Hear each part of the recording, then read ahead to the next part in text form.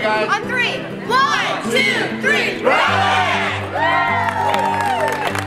It's been terrible the past couple of days going through everything we've been through in the city. We appreciate all thoughts and prayers.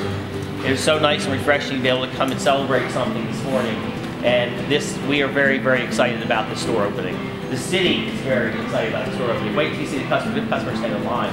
They were upset because they couldn't get your products for Christmas here. I had to drive all the way to Murphy, they said. So, yeah. So we needed an upscale solution. We needed a healthy solution. And you guys certainly fit that very, very well. But we are really, truly glad that you're here. So I wish you the best of luck.